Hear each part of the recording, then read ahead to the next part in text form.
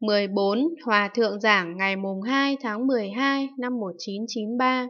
Đừng trở nên dính mắc vào lời kinh. Kinh cho chúng ta một ý nghĩa tổng quát về những gì có thể diễn ra, nhưng mỗi tình huống cá biệt đều khác nhau. Không những chỉ có 50, mà có thể sẽ có 500, 5.000 hoặc ngay cả 50.000 hiện tượng ma.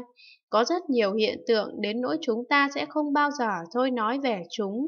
50 hiện tượng ấm ma này chỉ là một tập hợp tổng quát. Quý vị đừng nên nghĩ rằng 50 hiện tượng ấm ma này như một thứ gì cao thâm áo diệu lắm. Hãy xem những điều này như được nói ra bởi một người bình thường. Đừng nên chẻ sợi tóc ra làm tư. Cách tôi giảng kinh gọi là thiện thích. Tôi không giải thích sâu xa.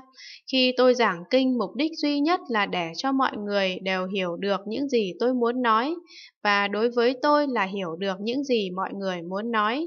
Đừng nên nghĩ quá sâu. Bất kỳ ai suy nghĩ quá sâu xa sẽ không bao giờ thỏa mãn được sự tìm tòi giải thích. Đừng nên đập đầu vào tường khi cố gắng tìm hiểu chính xác những gì người ta nói. Tóm lại, kinh này là lời dịch, không đến nỗi cứng nhắc cố định để các ông chẳng thể thêm bớt đi một lời nào cả. Kinh này không tương ứng một cách chính xác với bản gốc Sanskrit, nên tôi chỉ cố gắng chuyển ngữ một cách tổng quát. Đừng nên phí quá nhiều thời gian truy tìm những chi tiết văn chương hoa mỹ khi dịch thuật. Đệ tử, ở mức độ trong phạm vi tưởng ấm, thiên ma không còn quấy nhiễu hành giả một cách trực tiếp được nữa, mà phải chiếm đoạt một người khác mới có thể quấy phá định lực của hành giả hay sao? Hòa thượng, ví như một hành giả có thể thường gặp người đã bị thiên ma nhập rồi, người ấy giảng pháp cho hành giả nghe, hay ma đến thách thức khảo lượng hành giả xem công phu ai cao thấp. Tại Vạn Phật Thành có một sinh viên trường đại học California thuộc bang California, thường thấy có rất nhiều rắn đi theo anh ta mà các ông không thể nào thấy được. Nhưng quả chân lại thấy những con rắn này đến chùa Kim Sơn để đấu pháp với tôi. Nó rất hung dữ. Sự có mặt của anh sinh viên nơi đây lại khiến cho những con rắn có dịp chống lại tôi. Chúng nó đã chống lại tôi suốt hơn 10 năm, sau đó anh ta dần dần trở nên tốt hơn. Nhưng ngay khi anh ta trở lại trường ở Berkeley thì anh ta lại trở bệnh. Anh ta nhận ra có rất nhiều rắn bên mình. Anh ta đã giết những con rắn này trong quá khứ. Bây giờ nó tìm anh để báo thù.